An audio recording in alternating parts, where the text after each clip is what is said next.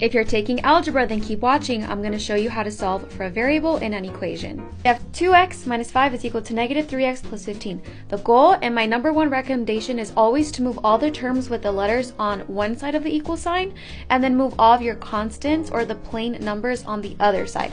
In this case, I want to move this negative 3x to the left. We do that by doing the inverse operation. Here it's already negative, so I'm going to add it away, because the goal is to make it 0. You want them to cancel.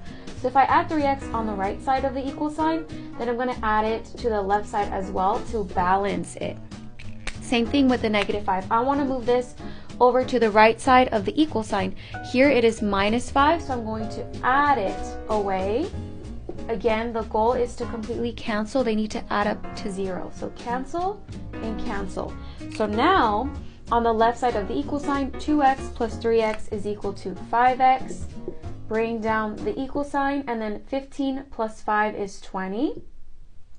Alright, the 5 and x are together by multiplication, so the inverse of multiplying is dividing.